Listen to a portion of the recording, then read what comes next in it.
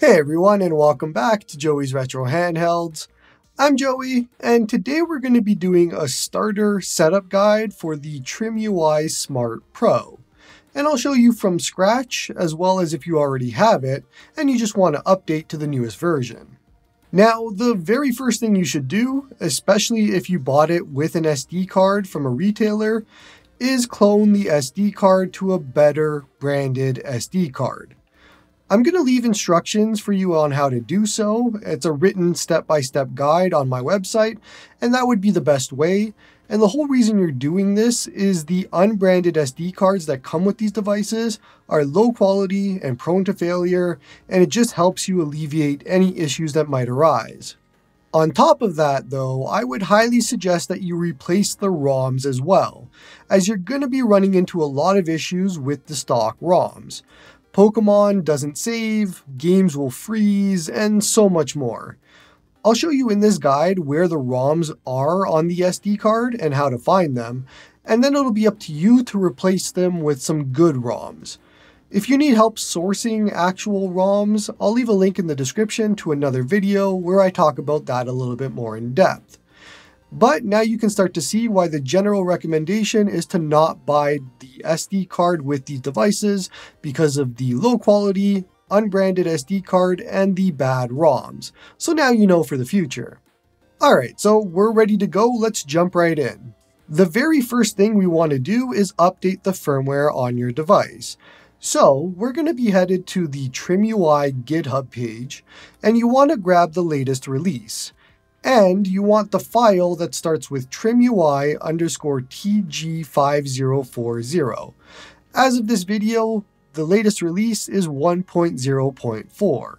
Next, we need to either update or set up the SD card.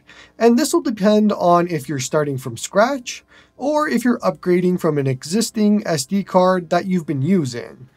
Head to the TrimUI GitHub page again, and the links are all in my description in case you need them. This time, grab the latest release, and if you're going to be starting from scratch, you want the base_package file. And for those of you that have a working SD card already, you want the incremental option file. Either way, starting from scratch or upgrading, you'll now have two different 7-zip files, and you'll need to extract them using 7-zip. So go ahead and do that now.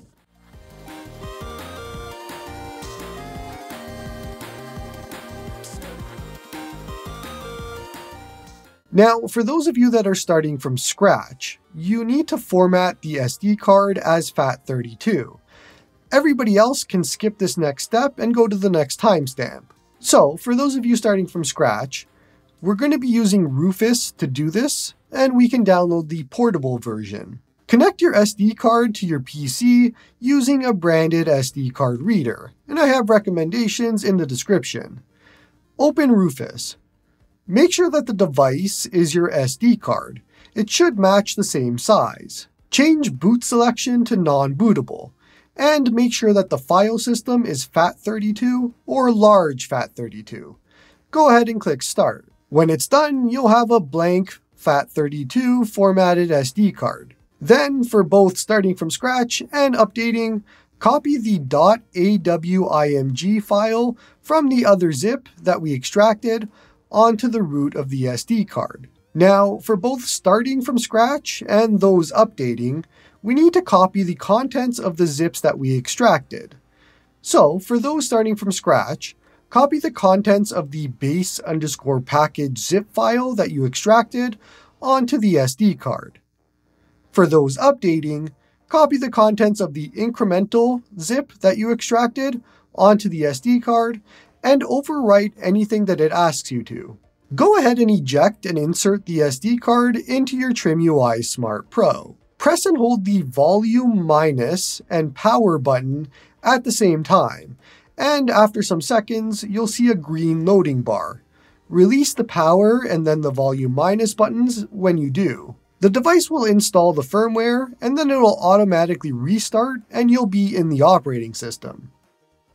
Now that we're inside the operating system, we can power down by pushing and holding the power button, and then eject and insert your SD card back into your PC. Let's look at how to add or remove ROMs and BIOS files now. Head inside of the ROMs folder, and you should see a bunch of folders for all of the systems that this device supports. It should be very self-explanatory at this point, but you want to move your ROMs into each system folder, so the corresponding folder for each one. If you've been using the stock SD card and those ROMs, I would highly suggest replacing them at this point, like I talked about in the beginning. For the BIOS files location, head to the RetroArch folder, then .retroarch, and open System. Inside of this folder is where you would put your BIOS files. Now, for those of you with the stock SD card, you can keep the BIOS files that it comes with. They're generally okay. But for everybody else starting from scratch, this is where you would put your BIOS files. That's basically it for things to do here. Let's pop the SD card back into the device and we'll turn it on. The first thing we want to do now is enable performance mode. So on the bottom of your device is an FN switch. You want to have this in the right position, so the complete opposite of FN. Then in the operating system, head to App, FN key, and enable CPU performance mode here. If you added games and you don't see them, head to the Game tab at the top, then push the menu button on the device bottom left and select Refresh ROMs. If you want to change the core or emulator being used for a specific game, highlight the game in the game list and push X. You'll get a list of available cores or emulators that you can change for that specific game. Keep in mind that it doesn't save this right now, so you'll have to do this every time you open the game. If you're like me and you hate the shaders and overlays that come pre-installed for most systems right now, let me show you how to remove them. Jump into a game that has them applied, and then push the menu button on the bottom left, head to Advanced Menu, and now scroll down to On-Screen Overlay, and uncheck Display Overlay.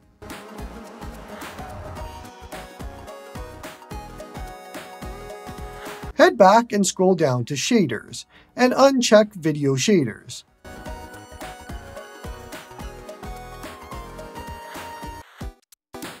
Head back and go to Overrides, and now save Core Overrides. By doing all of this, it'll remove the shaders and overlays for that specific core, so you'll have to do this for each system, basically, and only once, thankfully. One last thing that I would suggest, head to Setting at the top, and then System, and then Calibrate Joystick. Press A, then select the left joystick first, and follow the instructions on screen. Just rotate the stick. Go ahead and do the right stick after.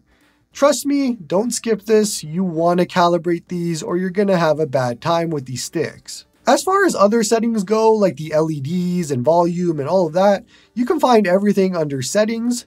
So just go ahead and play with the settings in the System section, and you can scroll around and see what they have there. Connect to Wi-Fi, connect to Bluetooth, and all of that fun stuff. But that's kind of basically it here, and I wanted to just do a quick video on how to start from scratch and how to update, as I saw a lot of people commenting on how to do this. Have fun with the new update as well. There's now Moonlight, and there's Bluetooth audio, and there's a lot more. They did a lot of great work here. Don't forget to like and sub to help the channel grow, and hope you all have a good one.